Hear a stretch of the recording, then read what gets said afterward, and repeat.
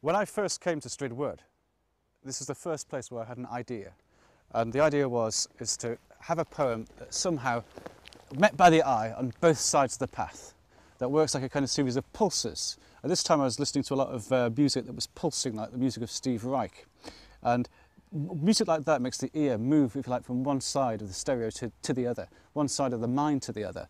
And I wanted to try to create a poem that did that in language, but also did it while walking. All the poems here are walking poems. They were written while walking, resting, or even swimming in the wharf.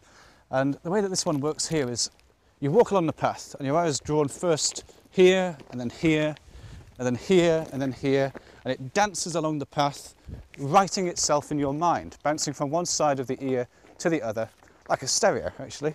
So how the first stanza goes will be like this. Woodwords, wordworms, woodforms, wordforms, woodwinds, word wines. Woodsworth, Wordsworth. Woodworms, word turns.